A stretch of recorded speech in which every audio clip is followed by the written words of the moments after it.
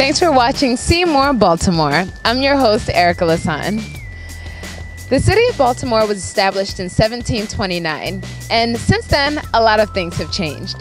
The city has gone through a variety of nicknames, including Clipper City, the city that reads, and even the greatest city in America.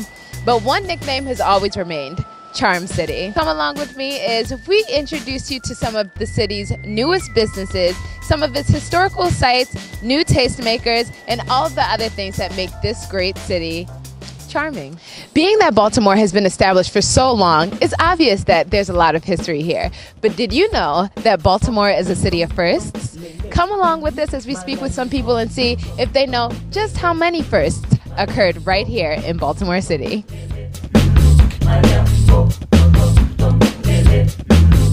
Where do you think snowballs were invented? I don't fucking know. Sky? A snowball? Yeah. You know what a snowball is? The syrup? Yes! Oh. Baltimore? Ding, ding, ding, ding, ding, ding, ding!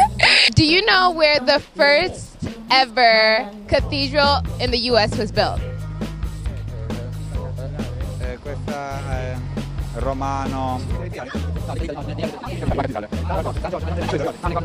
Here in Baltimore, yes. Ding, ding, ding, ding, ding. Where do you think the first dental school in the world was established?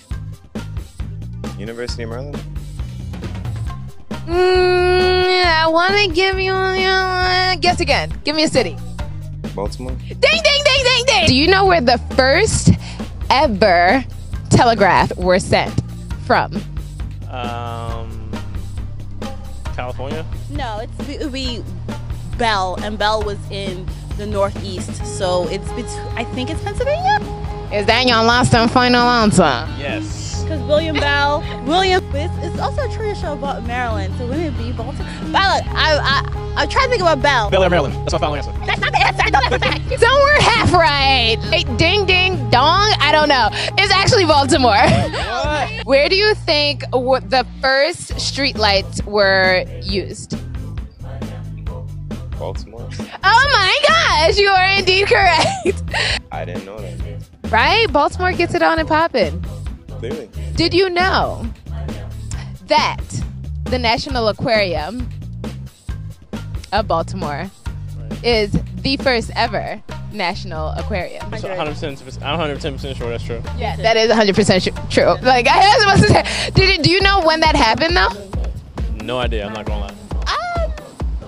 1908. No, I don't think it was that far. I think it's 70. How about 1965? No, it's not that far back. Not that far back? Not that far back. 1970s, when We think. the whole 10 years though, the whole 70s. Well, you know what? You both could be right, but I don't know because I don't have the answer. We could just ask Google right now. The National Aquarium in Baltimore opened to the public on August 8, 1981. I really wish I stuck with the 80s. Yeah.